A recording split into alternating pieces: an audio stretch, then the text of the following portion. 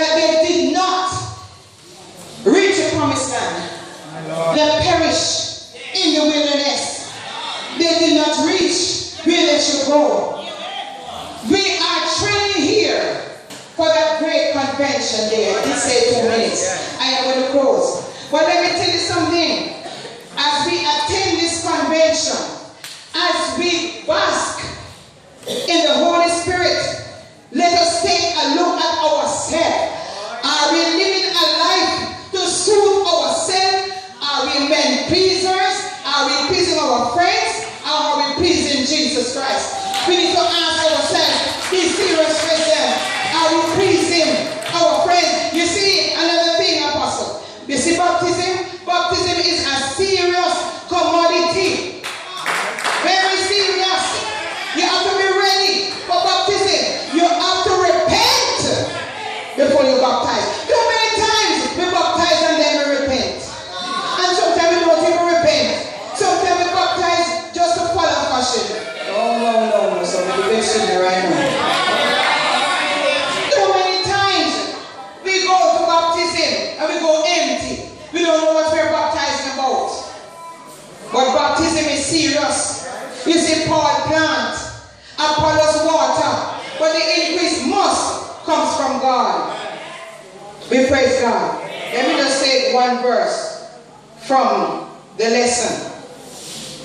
If you notice, the 6th verse is saying, when Jesus saw him lie and knew that he had been now a long time in that case, he said unto him, will thou be made whole? Tonight Jesus Christ is asking someone, will thou be made whole?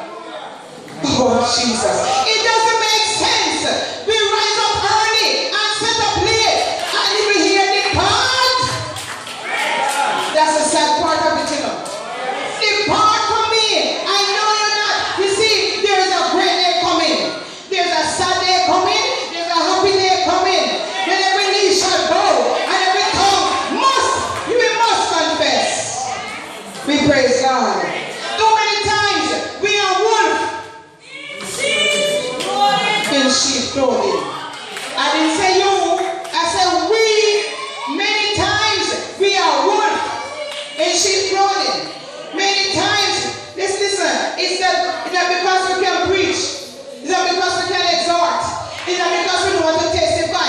It's a life. The life. Praise God.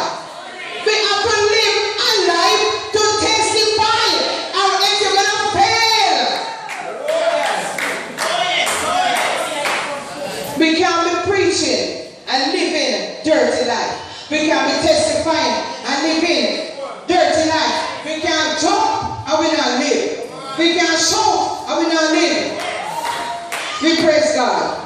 You might stone me tonight, but listen, I am preaching as the Spirit gave utterance. We must search ourselves. Sometimes Jesus Christ is calling us, is warning us. And many times when the Holy Spirit is chastising us, we say, oh, there. But I know I live with the getting of his skin. Praise God. Hallelujah. Lift your hands and worship the Lord. Hallelujah. If you want to worship, maybe we lift me and worship me one. Praise the Lord. Praise the Lord. Holy my name. Holy my God. What to think about Jesus? What to think about the Holy Ghost? What to think about the Bible? What to think about the team? What to think about yourself? Hallelujah! Hallelujah! Praise God. Man of sorrow, what a name. Man of sorrow. What a name to give to the Son of God who came, ruined sinners to reclaim. Once we were lost in sin, once we had no peace, once we were an alien, once we were dog and sorcerer, once we were whoremongers, we were idolaters and such lights. But one day, when we were sitting down in darkness, Jesus found us. When he called us, yes, we had answered, but then some way, by the about to leave. I don't know if it's the end of the convention. But let the theme still rings in our hearts. Continue to read the chapter and study the chapter. Fail to launch. Search your life now. Let me not say you. Search our life now. Which part of your life failed to launch? What is causing the failure? Which one of the bolts get rusty? Where is the blockage? If your line is grounded and connection is sure, then you're all right. But if the line is cheap, if the telephone line is cheap, that means Satan crossed the wire by some strong delusion or some lost desire. Take away obstruction. Jesus is on the line. Telephone to glory. He always answered just in time. His credit never run out. He's never busy. Central never busy, young people. Turn your eyes unto Jesus.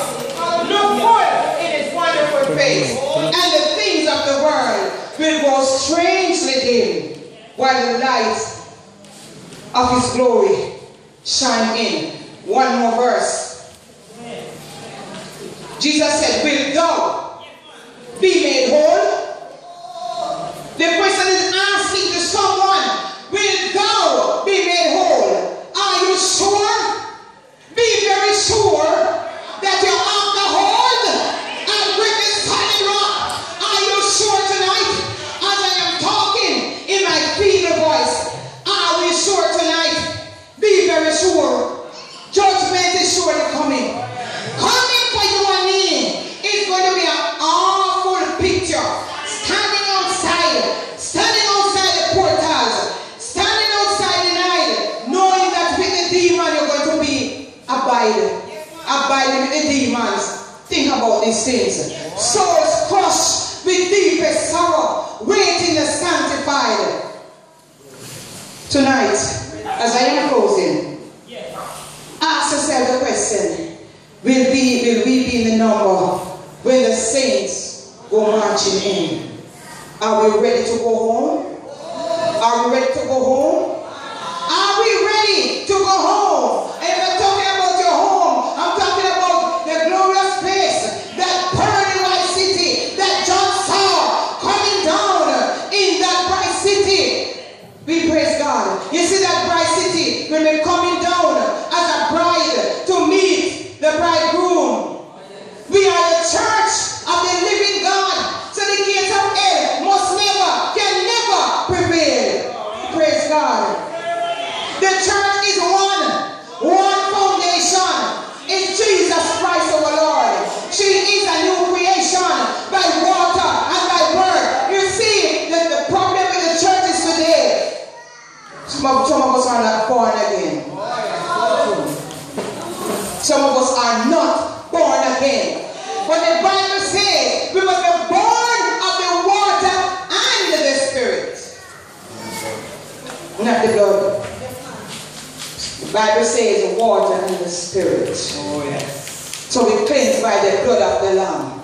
Jesus covered us one day. I'm closing. Did I say I'm closing?